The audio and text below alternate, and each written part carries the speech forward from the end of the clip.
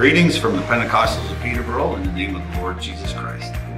We're going to do a two-part devotional on repentance and forgiveness, with part one being repentance. In Isaiah 55:6-7, it says, "Seek ye the Lord while ye may be found. Call ye upon him while he is near. Let the wicked forsake his way, and the unrighteous man his thoughts. And let him return unto the Lord, and he will have mercy upon him, and to our God, for he will abundantly pardon." Here, what ends in salvation begins with repentance. Seeking the Lord is important. Calling upon him is critical. But so is forsaking wicked ways and unrighteous thoughts.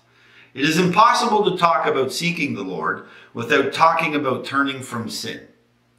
It is impossible to talk about turning to the Lord without turning away from iniquity and wickedness. This is essential to the gospel message. To repent is to express godly sorrow and conviction for past sins and to turn purposely and determinedly from them. It is turning away from your own will and desires and turning to God's will and desires for your life, his direction and purpose according to the Word of God. False repentance dreads consequences of sin, but true repentance dreads sin itself. In Matthew 3:8, it says, "Bring forth therefore fruits meet for repentance." You will see a truly repentant person by the fruit they produce, or in other words, their character or the way they live their life.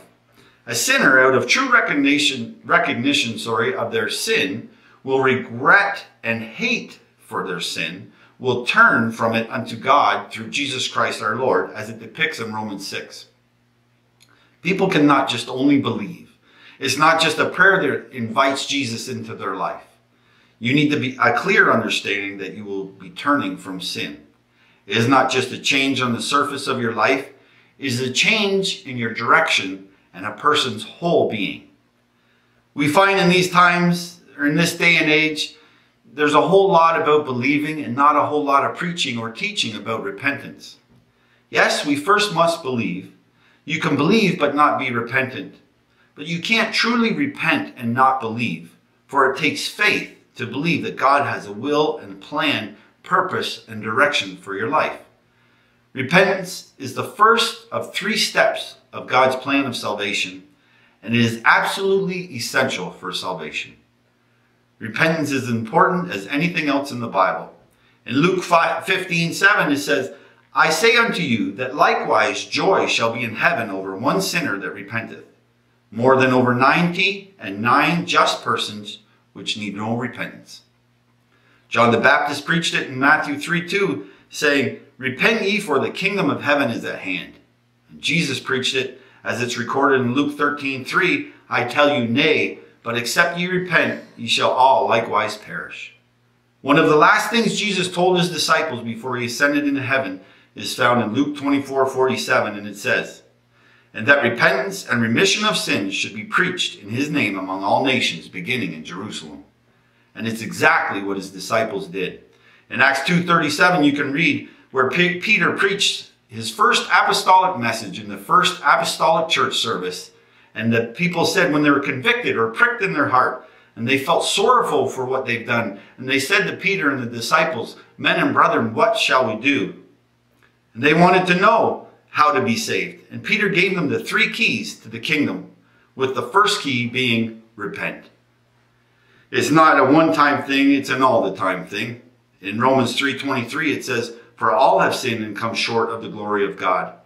The Apostle Paul also said, "I die daily." When we want to know Jesus on a deeper level, we must put our lusts and pride to death daily. In James 4:6 it says, "But he giveth more grace, wherefore he saith, God resisteth the proud, but giveth grace unto the humble." And God's love, he loves a broken and contrite heart, or a broken and contrite spirit. He loves a humble and repentant heart. All through the Bible, the Lord calls his people to repent. John the Baptist preached it, Jesus preached it, the apostles preached it, we preach it. There is no salvation apart from repentance. So what have we learned today? Everybody needs to repent. Repentance is turning away from your own desires and turning to God entirely. Repentance is essential to salvation. Repentance is continual. So now let me echo what Jesus said in Matthew 4:17, repent, for the kingdom of heaven is at hand. God bless you.